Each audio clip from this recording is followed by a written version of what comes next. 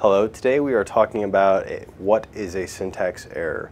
A syntax error is essentially whenever you are working with any kind of command line based interface, whether you're using a PC, a Macintosh, a Linux based box, whatever the case might be, when you issue a command within the command line and you either have a typo or some kind of illegal entry into the system, that would constitute at that point a syntax error.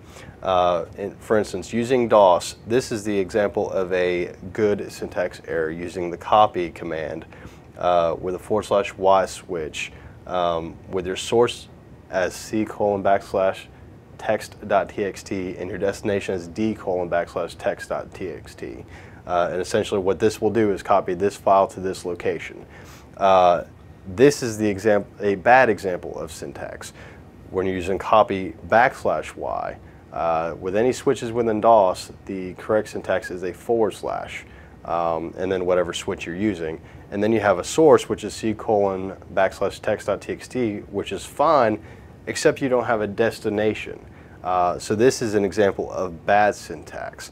So your good syntax is a good sequence with your source destination, and then the bad syntax is an illegal switch with no destination. So that is what a syntax error is.